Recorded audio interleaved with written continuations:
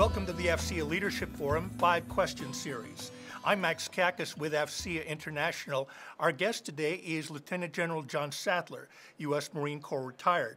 Until his retirement in 2008, he was the Director of Strategic Plans, J5, with the Joint Staff at the Pentagon. Prior to that, his services included stints as Commanding General of the 1st Marine Expeditionary Force and Director of Operations with the Joint Task Force in the Horn of Africa. Currently, he's a consultant and speaker and holds the leadership chair at the Naval Academy's Vice Admiral James Stockdale Ethical Leadership Center.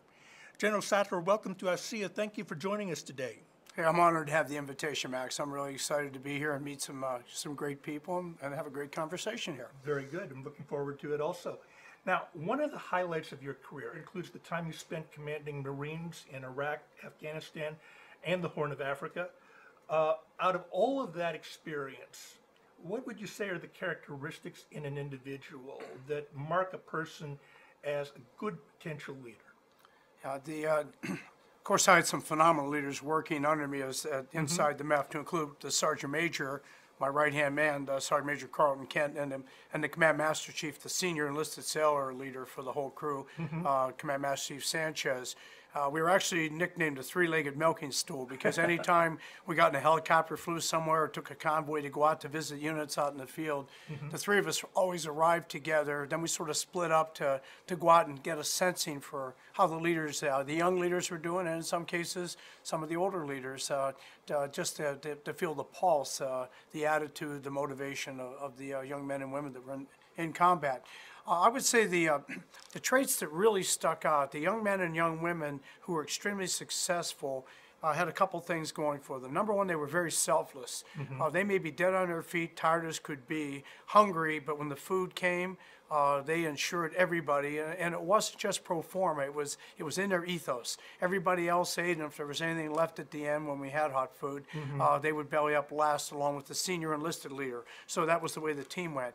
When they were thirsty and the Gatorade came, or they had water that showed up, the same approach. They walked around even though they may be parched, but that selfless attitude of caring, sincerely caring for the men and women, that always inspired and built trust across the force. And the last one was when it was time to go to bed at night, when everybody was dog tired after a full day, even in combat. The best leaders were the ones that ate last, drank last, and they slept last. And as they used to always tell me, so there's only one time a great leader gets to be first. And I said, well, when was that? And they said, in the morning, get up and do it all over again.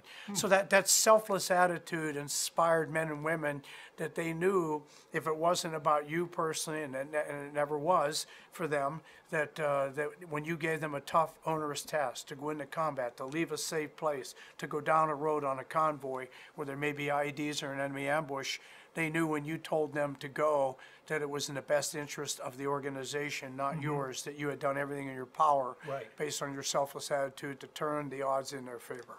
Now, let me ask you something, because it sounds to me like these people were your hand-picked team, these leaders that you just described by name. Were these people who came up through the ranks through the way that they presented themselves while they were in service, or were these the kind of people that you could kind of see something in them and then be able to draw that out and bring that to the fore? Actually, Max, they weren't handpicked by me. I came in behind Lieutenant General Jim Conway, who went on to be the commandant. I came in, I was the only new guy. The whole organization, all the junior commanders were in place when I came into Iraq before the Second Battle of Fallujah. So in this particular case, you play the hand you're dealt, and that's the way the Marines do it. We never bring a team in with us when we show up as a new commander. But the great news is that team was built from officer candidate school, where they inculcated that ethos, that spirit, all the way up through the basic school and through their junior commands as they came up. And of course, working for General Conway and General Rich Natonsky, General Keith Stalter, and General Rich Kramlich, each had a segment of the organization. They also are very selfless individuals, very dedicated. So I did not have the opportunity, nor did I have to pick and choose people. The system worked along that way, and I believe at least my take, 37 years as a Marine, and I think the other services do it too. We don't have the market cornered on leadership, but the idea was you pick the right lieutenants to be captains and company commanders. You pick the right company commanders to command the battalions, and the right battalions to command the regiment. So there's a calling out along the way.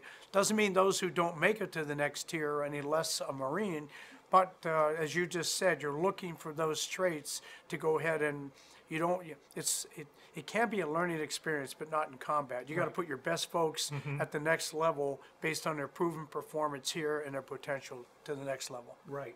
Now, you mentioned selflessness, for example. Those Absolutely. examples of your leaders who would put their men and women ahead of themselves. Absolutely.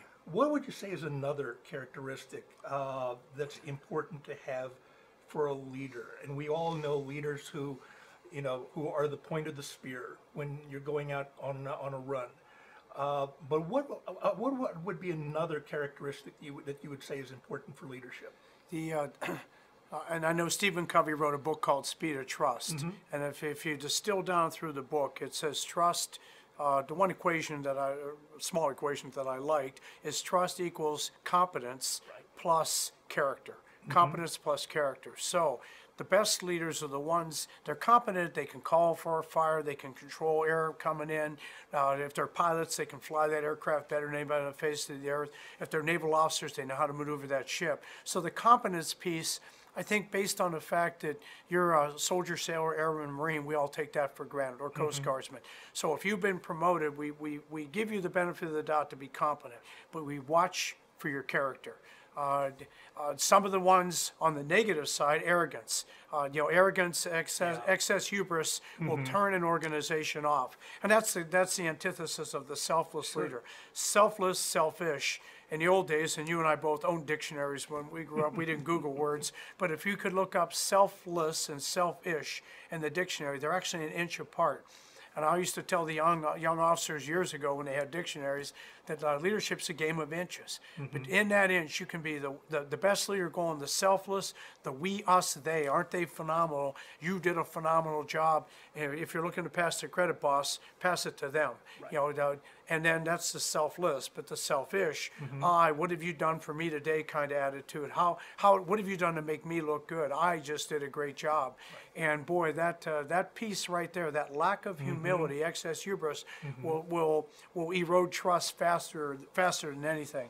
The humility piece, it's pretty hard to be selfless and not be humble, because you're, everyone before self is what selfless means. So the leaders who didn't walk around bragging, didn't run for the microphone, or when the cameras came, tried to get in front of them, those are the leaders the men and women looked up to, and they knew they could be trusted, back to Stephen Covey's point. Of course, the other one's integrity. If you lie, cheat, steal, compromise your integrity, Stephen Covey says you can regain trust. I think in those particular areas, men and women, if you lie, you cheat, you steal, and you say it was situational, I'd never do that in this kind of a situation. That trust factor is eroding rapidly. Sure. So that would be just a quick kind of burst back at you, Max. Absolutely. Now, you've also had experience working with the Joint Staff, the Pentagon, also represented the Marines on the Hill as a congressional liaison. When do you know your leadership style is working? What are the indicators that the situation that you explained in your first response? When do you know that everything's clicking and working for your leadership style? It's not, at least for me anyway, I don't have hard metrics where I go out and say, okay, if I walk out and pan the crowd and 60% have smiles on their faces, I think that's important, by the way. Right. But I've never put like a percentage on it. I think I can tell, of course, as the leader, I was never the smartest person in any room I ever sat in, never the strongest person in the weight room or the fastest person on the track. Sure. But it always seemed like those folks who are around, if you build that organization where the strong person can't wait to lift, the fast person can't wait to run, and the smart person can't wait to chime in with an idea, then I think it's all coming together. You're playing everybody to their strength, and as the leader, I believe our responsibility as leaders, Max, is to create an environment that empowers young men and women to feel not threatened to speak up at the table and to disagree. If you have a culture where disagreement is viewed as disrespect by the leader, it's over. The good ideas will stay on the sidelines. And I've been in meetings where the boss has said, come on, I want to get some ideas. We need some creative juices out of here. What we've been doing is not working. We're not getting the metrics, back to your point, we're not getting the metrics we desired, achieving our end state. And I've seen somebody go, well, hey boss, what about this? And I saw the individual go, that's so amateurish. I mean, that's a rookie statement. You don't think I haven't already thought of that? If that was a good idea, I already have it on the table. And bang, bang, bang. And then he looks around the room and goes, anybody else have a good idea? And everybody else is sitting there going, that didn't look like fun. Yeah. So I think if you create an environment where people, my metric is folks are excited to be at work. They're looking at the clock saying, wow, is it that late already? Not, holy hell, is that all the later it is? Yeah. And then you can sort of tell by their attitude, the skip in their step, the enthusiasm when they come to a meeting. When you ask for thoughts and ideas, they chime in. They're excited when they come in because the command climate or the business environment, to put on the business side, is such that I am given the opportunity to get my idea on the table, to discuss it. Maybe it won't be adopted, maybe a part of it will, but I have not been told to. I don't feel intimidated to the point where I just come, I watch the clock. I come to work for a paycheck, not to contribute. Right. And it is tangible, but you can't measure it, with a caliper or anything. It's more, you got to watch it. You can sort of tell, and you can tell when shoulders are drooping and times are tough. And then you realize, okay, maybe I got into sleep deprivation, maybe I got tired and I haven't provided my normal spark. They've seen the change. I'm failing as a leader. I mean, it doesn't mean that particular leader's entire philosophy was bad, but you have to check yourself, because normally if the unit changes like that, take a look in the mirror. It's probably subconsciously it's you that have changed, and either they think A, they disappointed you, or B, they feel the pressure or the oppressiveness of your present attitude. Sure. Well, along those lines, General, we've also heard over time that good leaders learn as much from things that don't work out as they do from things that do work out. What would you say was your greatest failure, and what would you say you've learned from that? I had a very close failure in combat in the Battle of Fallujah, where the division commander wanted to, without getting into too much detail, there's a big railroad that ran across the northern sector of the town. Well, it came down level with the train station on the left flank as we were ready to attack into the battle with a regiment and 3 battalions, led by an Army battalion, 2 Marine battalions. On the left, they would go right over the tracks. The right attack was going to go down under an underpass, and the division commander wanted to blow the railroad up. He wanted to blow the berm down level with aviation, so that then he could roar across en masse. And I looked at the fact that the railroad was a protected target, and I didn't want to blow it up because I wanted to keep commerce going up towards the Turkish border. So I said, no, we can make it under the underpass. And I said, we're not doing that, we're going to go under the underpass. Well, the 2-star came back the second time, laid everything out, argued with me again, discussed, not, I mean, it was pretty heated, pretty pointed, but he had facts and I had an opinion, he had an opinion, and I said no. And we're going to attack the next day when he comes back a third time, but I think my attitude, although I like to think I don't ever shut anybody completely down by telling him that, no, that's it, we're not doing it, this conversation's over. He went to the Sergeant Major. And he and the Sergeant Major approached me to kind of take an indirect route on it. And when he laid it all out, Max, I saw the error in my way.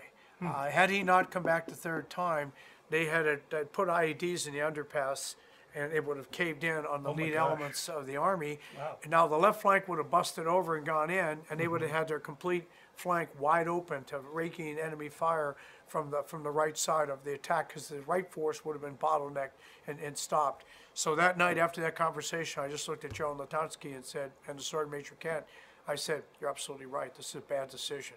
Thank God that you came back a third time. Wow. We called the wing commander, launched the aircraft, came up and dropped 2,000-pound bombs on it. And believe it, because then my fear was, what if they make a big gully? Sure. But they weaponeered it perfectly. They blew the railroad, and the next day the attack was, both flanks crossed at the same speed. Right. And it still bothers me to this day. Every Christmas, I have Christmas dinner, our families, with General Rich Natonsky, and I always toast him. Right. I toast him for being the man with enough character and enough moxie to come back a third time. And he always makes me feel good by countering back by saying, why toast you? Because you created an environment where I felt I could come back a third time. Well, along those lines, what was it that you learned exactly from that to be more open to your, to others who come to the table when you're in a tactical situation like that? I think even in a strategic situation later in the J5, anytime that I learned never make your mind completely up, which I had done. I had closed it out at that point. I thought 2 tries was enough. But the truth be known, Max, anytime new information becomes available, a good leader, sometimes we don't want to hear the new information because it may change the plan, and we're in love with it. But the truth be known, that when young people or senior people have a great idea or additional information that wasn't part of the original decision, or maybe I didn't hear it correctly, which is what this one was, I learned a lesson to be more open-minded and say, hey, I now say come back as many times as necessary until I figure now the only thing you're bringing is more emotion and you're talking louder, then it's over. But if you're bringing new facts and figures that may change the calculus, then I learned to be more patient there. And I think we were all tired. We've been planning forever. Part of it was I also learned you need to have good sleep. You need to rest up. When big times are coming and big decisions have to be made, getting up early and staying up late to read more doesn't help you as much as maybe getting an extra 2 hours sleep. Because I think that I was just tired of discussing it, and that's a bad move on a leader's part to say no more. I'm done. I can't take any more. Well, very good. Who do you consider your heroes, General? I just lost one of my heroes, my ultimate hero in the Marine Corps, just this past week. General Carl Mundy, former Commandant of the Marine Corps, just passed away. Oh, I'm sorry to hear that. And he was just a phenomenal human being. He did what was right because it was the right thing to do. He took criticism for not being, in some cases, bold and audacious and finger pointing and taking people on. But he worked indirectly for the good of the Marine Corps as the commandant. Wow. He was a man of unbelievable, impeccable character, tremendous moral and physical courage. And I learned when I worked on Capitol Hill for those 4 years, he was the commandant. So I saw him interact with members of Congress behind closed doors with unrelenting and unapologetic for the needs of Marines and sailors to move forward. So that's an easy one for me to answer. I looked at him and said, wow, if I could be half of the officer that General Carl Mundy is, then I'll be an okay Marine. General Sattler, thank you very much for your service, and thank you for sharing your insights and perspectives on leadership with us. We appreciate your support, and best of luck on your future endeavors. I'm Max Kakis. You've been watching the AFCEA Leadership Forum 5 Question Series.